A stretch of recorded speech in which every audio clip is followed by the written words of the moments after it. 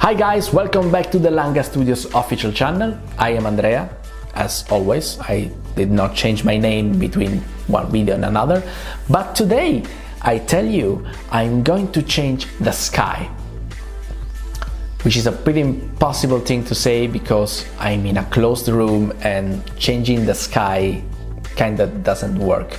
But I'm talking about the video of today. I think you got me. So let's see how do we do to change the sky from a shot. How many times have you happened to shoot a video on a precise day and then you look at it and you say, oh man, the weather was very bad. The sky is gray, the light is dark and I want to make it brighter.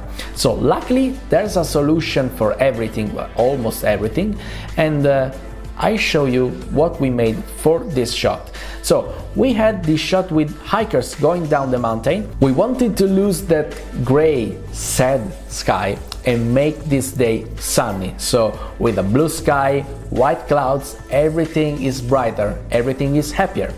I chose this shot because it's very simple and fast to show to you, but I tell you, the rest of this shooting was very complex to rotoscopy because you see the hiker has mountain sticks, the legs move a lot, the backpacks move a lot, so tracking everything takes lots of time, you don't know how much. And even if it's done by the software, you have to go on each frame to fix manually the errors of the application. So luckily here our climbers get here off the horizon soon, and from here the road gets downhill for us too. Now we erase the gray sky, get lost my friend, and we insert the new ones. So it's important to choose a sky that guarantees us a similar light if we don't want to go on with color correction, and that takes more time obviously.